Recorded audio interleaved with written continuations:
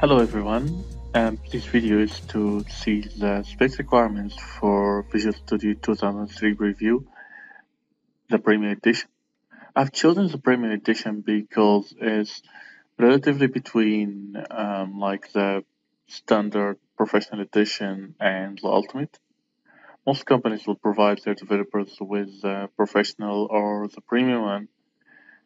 Some companies with MSDN licenses having plenty of Visual Studio Ultimate will provide these to their developers, or as per how many licenses they have.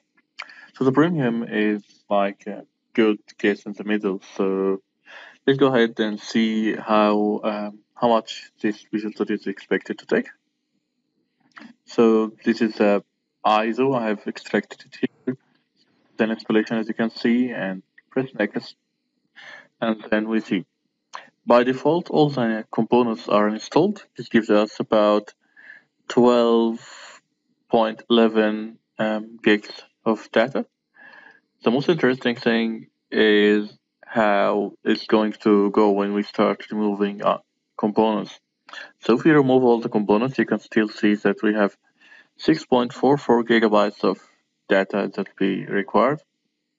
This is because most of the Visual Studio components, like the editor and debugger and all of sort of stuff, they are really shared components. So it doesn't exactly matter which item for this you choose. There will all be like a fair amount of data that's pretty much half of the size already acquired. Let's start adding stuff and see what would be the biggest one.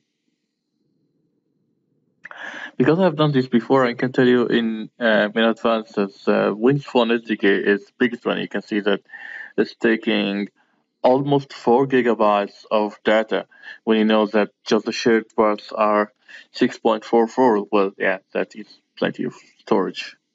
So if you're not really doing Windows Phone development, you might save some good space if by not selecting these ones. Silverlight doesn't really make a serious difference. It's like less than 200 megabytes of data.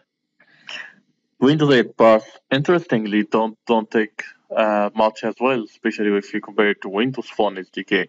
So yeah, I recommend going ahead with that, even if you're not using it, because they're very nice APIs in Windows 8.1 as well that being added, and with it is a very nice environment to develop in. Not that Windows Phone 8 SDK isn't. It's just there is a big difference there. With developer tools, well, we are starting to see a notable difference here, like 500 megabyte, but yeah, still all of them are fair. SQL Server tools, surprisingly, not much at all. Office developer tools, that's another 500 megs. Of course, storage really doesn't matter if you have a hard disk. Most likely you have very good amount of storage, but if you have an SSD, then the claim that storage is cheap becomes a little relative, you know. Then C++ was, yep, that's like 600 or slightly more. So yeah, I would still highly recommend that you get this. Sometimes a lot of things have like magical dependencies on C++ stuff. So yeah, really go ahead with it. Light switch, interestingly, you can save like a gig if you're not doing any light switch development. For the preview, at least, I think you would be selective with the preview because most of the time you install the preview to play with the bits you like the most.